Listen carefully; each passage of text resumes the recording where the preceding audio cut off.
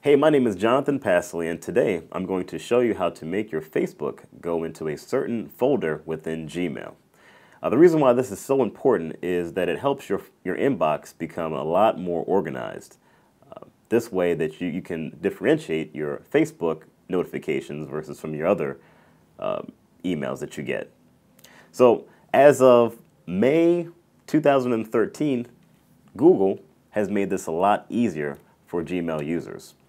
If you look at my screen, there's a tab that's already set up for social. You just want to click on that tab, and here is where you'll get all your updates and notifications from all social media networks, including Facebook. So the work is already done for you. My name is Jonathan Passley, and today we've discussed how to filter your Facebook notifications into a certain tab within Gmail.